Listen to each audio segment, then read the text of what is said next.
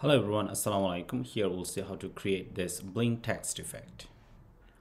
Well, down here we have created a stateful class which is called blink text. Now in blink text, actually we want to pass something as parameters. That's why over here we declared a variable named as string, and this is the one that we want to pass from over here. And at the same time, this is the text that we want to animate or blink over here. Now, to be able to do that, first override the init state method because we want to initialize a timer for it. So here we see that we created a variable show as a true and a timer. And this is the timer that would help us to do the animation. We create a timer object using this timer.periodic, and every 500 milliseconds, actually we are toggling this boolean variable, so it will toggle between true and false.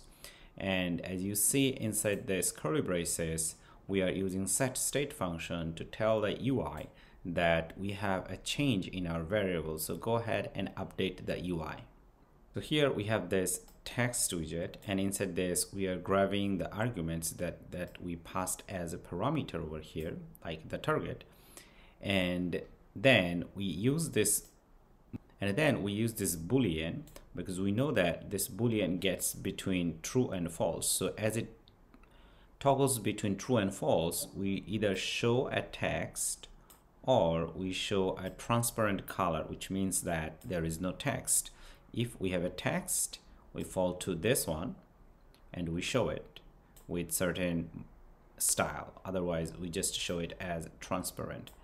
Now with this is the time we can pass a parameter over here. So let's come to the scaffold, and over here inside body, we can just simply call blink text, and inside this we'll send great. Now let's go ahead and run our app, and we see that it's over here. And to be able to style it better, we can just wrap around center widget, and we see that it comes down.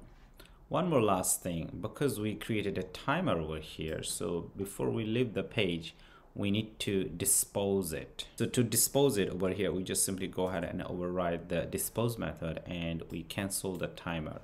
Let's run it one more time, and everything looks great. Thank you so much.